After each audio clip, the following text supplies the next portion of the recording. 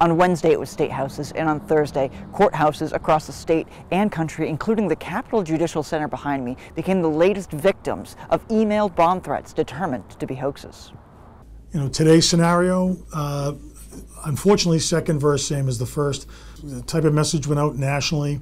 It was nondescript, so the threats weren't specifically to our judicial center here in Augusta or Portland. It was courthouses in general across the country. Matthew Clancy is the chief of the Maine Capitol Police, which responded to both incidents. The incident on Wednesday that targeted the State House, and Thursday's incident, which was received by employees at courthouses in Augusta and Portland, according to Barbara Cardone, the Director of Legal Affairs and Public Relations for Maine State Courts.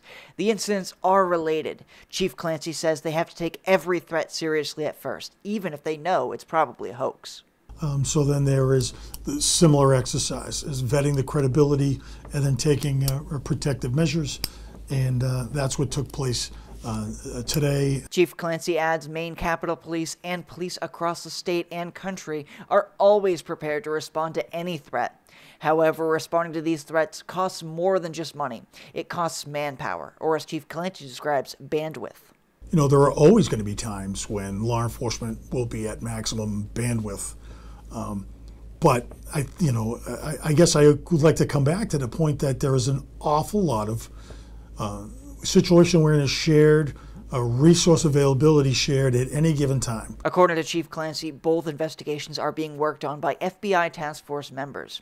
We reached out to the FBI field office in Boston for a statement and received the following response. The FBI takes hoax threats very seriously because it puts innocent people at risk. While we have no information to indicate a specific and credible threat, we will continue to work with our local, state, and federal law enforcement partners to gather, share, and act upon threat information as it comes to our attention. While it's not clear what sparked these bomb threat hoaxes, Chief Clancy says there are a number of domestic and international issues currently fueling upset, and hopes this type of threat doesn't become the new normal.